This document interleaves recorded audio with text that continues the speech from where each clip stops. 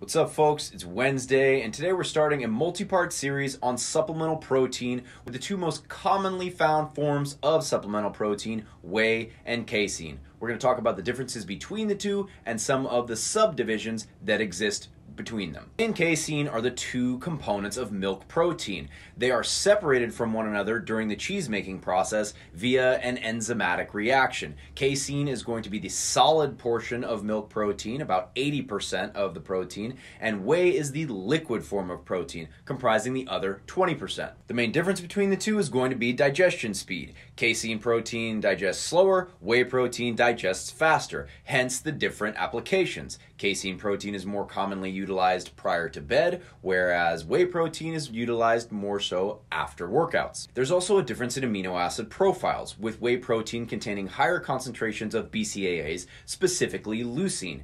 Therefore, whey protein stimulates muscle protein synthesis faster than casein and could be considered the more anabolic form. Did he just say whey is more anabolic and he's going to actually continue talking after that part?